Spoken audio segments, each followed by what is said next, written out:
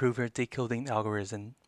Prüfer decoding algorithm takes the input of a proof sequence of length n-2 and output a label tree with vertices labeled by 1, 2, 3 until n. The algorithm initializes as the following.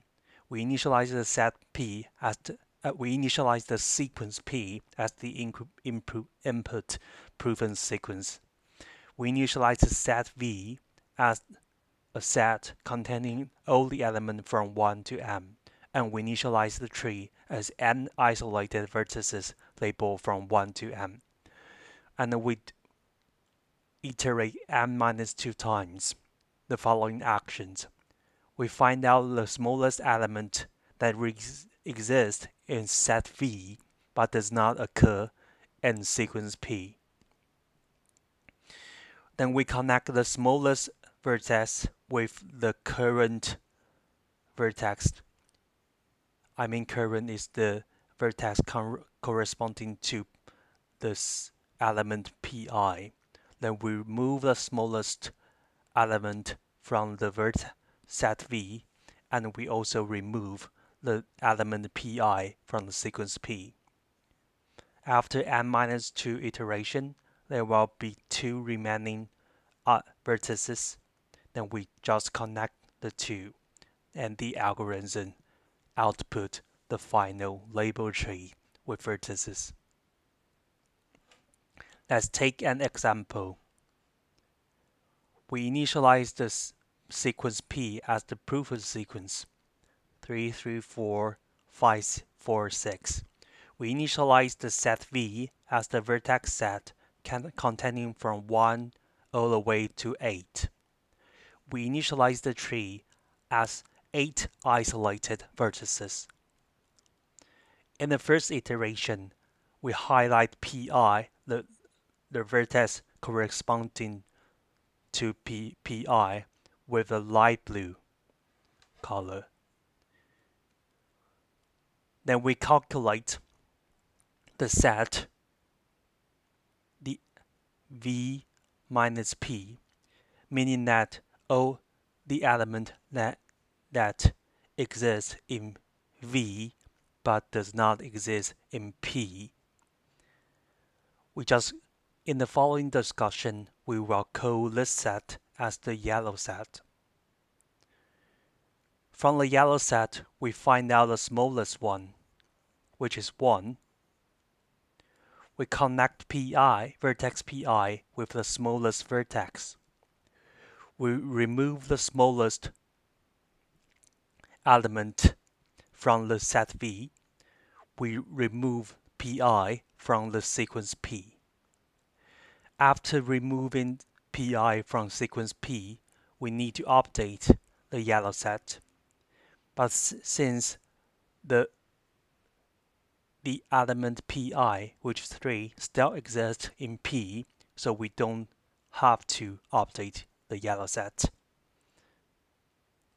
For the next iteration, Pi is here, 3 again. The smallest one is 2. We connect the smallest one with Pi. We remove the smallest one, and we remove Pi. After removing Pi, we need to update the yellow set. Since 3 no longer exists in P, so 3 now becomes an element of this yellow set. For next iteration, Pi is 4. The smallest element in the yellow set is 3. We connect the smallest vertex with the vertex Pi. We remove the smallest from V, and we remove Pi from P. After removing Pi from P, we need to update the yellow set.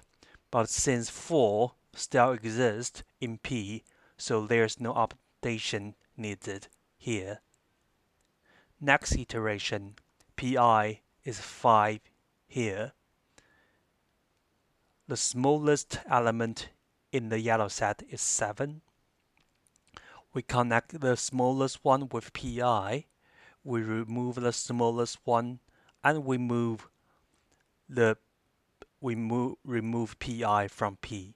After removing pi from p, we need to update the yellow set. Since now 5 no longer exists in p, then we will add 5 as a member of the yellow set. Next iteration, the pi here now is 4. The smallest one in the yellow set is 5. We connect the smallest one with pi. We remove the smallest one and we remove pi. After removing pi, we need to update the yellow set. Since 4 now no longer exists in P, then we will add 4 as a member of the yellow set. Next iteration, now pi is 6, and the smallest element in the yellow set is 4. We connect the smallest vertex with the pi. We remove the smallest one from V, and we remove pi from P. And now, after removing pi from P, we need to update the yellow set. But since there are only 2 element remaining in V, we arrive at the last step to connect the vertices, the remaining 2 vertices that exist in the set V, and the algorithm ends.